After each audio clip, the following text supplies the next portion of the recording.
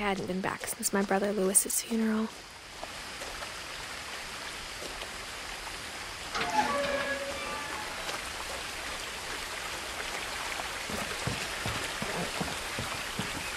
In her will, my mother left me a key, but didn't tell me what it unlocked. Maybe she thought I'd know, or she thought the mystery would be enough to bring me back.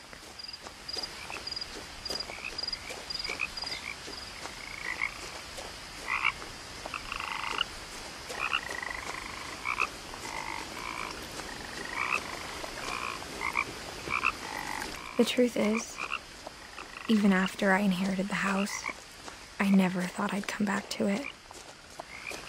But now I had questions about my family that only the house knew the answers to.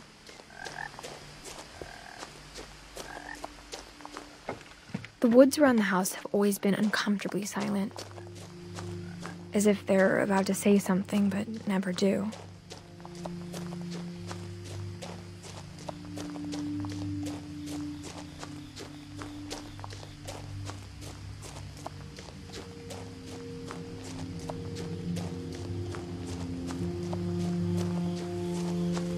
The house was exactly like I remembered it, the way I'd been dreaming about it.